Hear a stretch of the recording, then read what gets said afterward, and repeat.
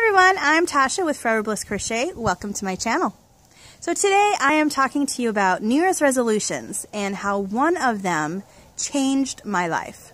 And I'm coming to you today from my alpaca ranch because they are part of this story. So this starts back in 2010. The year before that, I had just gotten back into crochet, and so my New Year's resolution for 2010 was to not crochet alone. And I wanted to seek out social groups that, you know, I could go be a part of, and not just crochet by myself at home sitting on the couch, which is what I had been doing. So 2010 came, and at that time I was living in Chicago, you know, so a large city, a lot of opportunities to meet people. A lot of groups had already been established for this type of social fiber fun.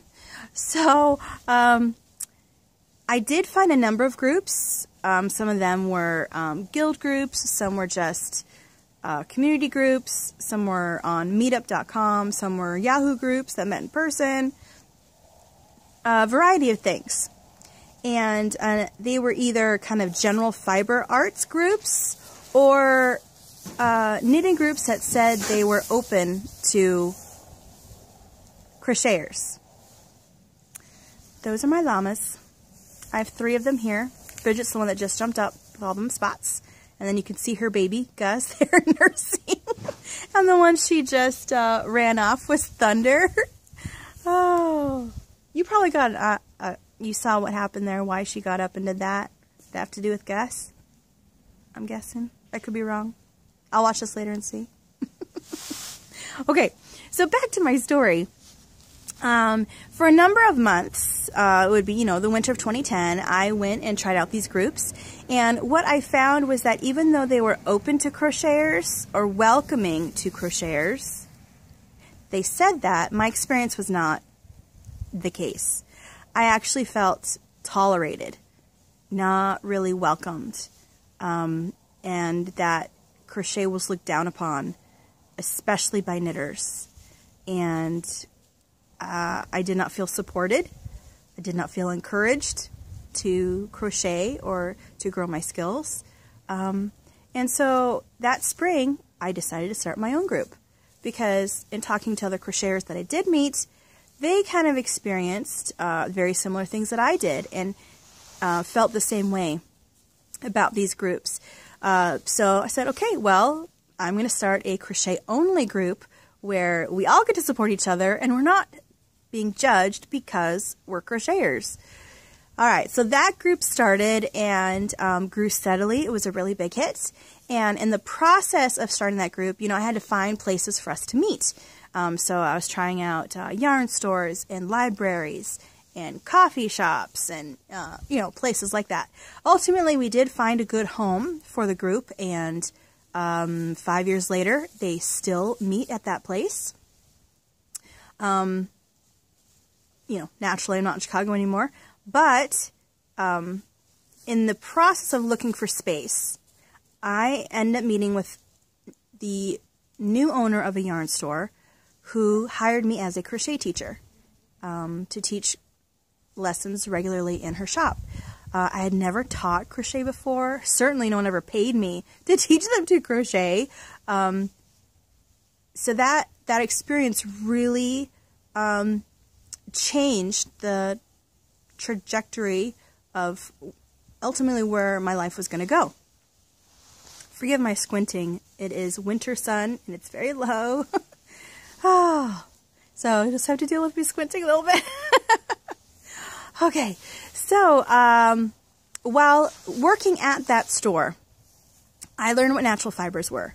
Before that time, I had only used acrylics, you know, whatever was in the big box stores, because that's where I started my crochet adventures, was in one of those big crafty stores, and so that's where I always went back to buy my yarn. Now I was learning about natural fibers and all the textures and colors and awesomeness that there is. So I also learned about the animals that all those fibers came from.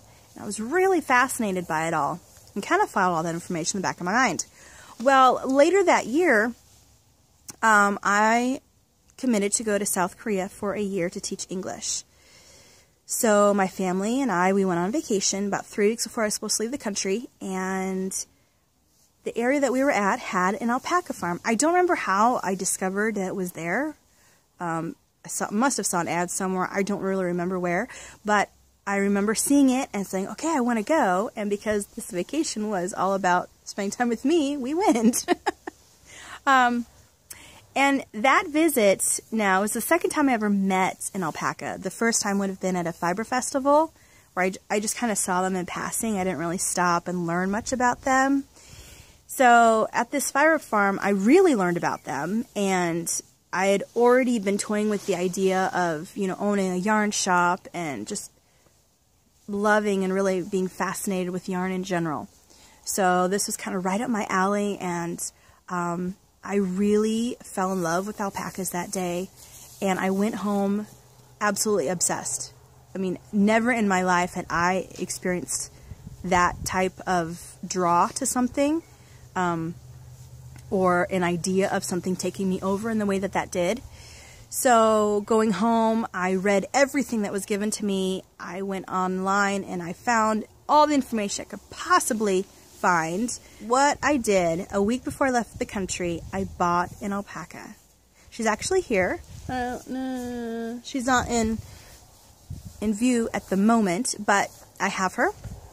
She was pregnant at the time, and I paid to have her board at the place where I bought her from while I was out of the country. And while I was in Korea, I made business plans. I did more research and decisions about what I wanted my business to focus on and where I was going to do it. One of the decisions I did make was coming to South Central Nebraska, where my family has history, and obviously there's land, because alpacas is not something you can do in the city. So I came to a place where I could. I'm 700 miles away, but this is definitely a good place for me to do this. And, you know, I had different plans for my life before I went to Korea. I had made different plans of what I would do when I returned back to the United States. And visiting that alpaca farm totally blew those plans out of the water. So when I came back to the United States, I went full force and I dove right into my plan and started doing this. And that was 4.5 years ago. And now I raise alpacas and I teach crochet professionally. When I moved to Nebraska, I found a completely different attitude towards crochet, which was really weird to me. I thought everywhere was like Chicago was in the perception of people. Like I said before, Chicago is very heavily knitters, which makes sense why there was more groups for knitters, and a lot less crocheters. But here, people want to crochet and not knit. I've actually encountered the opposite attitude in my part of Nebraska. I can't speak for the whole state or the whole region, but in my area, it's the opposite attitude where people are not interested in knitting. I'm like, well, I can teach you to knit too because I do both now. But no, the attitude is very pro crochet, very supportive of crochet. And I started teaching classes at a nearby town that sold yarn, which led to me teaching at the local community college, which I have done for the last 3 years. And that developed into becoming a professional crochet teacher because of those experiences, or all my experiences, but teaching at, you know, community college really kind of propelled me into that. So, you know, I make my living from my alpacas and my crochet. And this is the business that I'm growing and developing now, and because I taught at the community college was the reason I started this channel. It was to be a support to my students there, and now this has grown into something else too. And in 2017 you'll see more things develop with this channel, and if you keep up with my life, there's other things going on there too related to alpacas and yarn and crochet and all kinds of fiber lovelies. So stay tuned to the channel because you'll hear more. But I'm curious if you've ever made a crochet resolution, whether it be at New Year's or some other time, one of those decisions that changed your life in some way. Or Are you wanting to make a crochet New Year's resolution coming up? Or maybe you're watching this some other part of the year, some other time of the year, where you can just make a decision to make a change, right? But what are you interested in pursuing with your crochet? What is your crochet resolution? I'd like to hear. Sorry, I got more on my llama's thunder right here. Hi, bud. You want to be on camera? Oh, that was his nose. Maybe later? Yeah. Okay. So leave a comment for me below and let me know. And we'll keep in touch. Thanks for tuning in today. I'll talk to you later. Bye.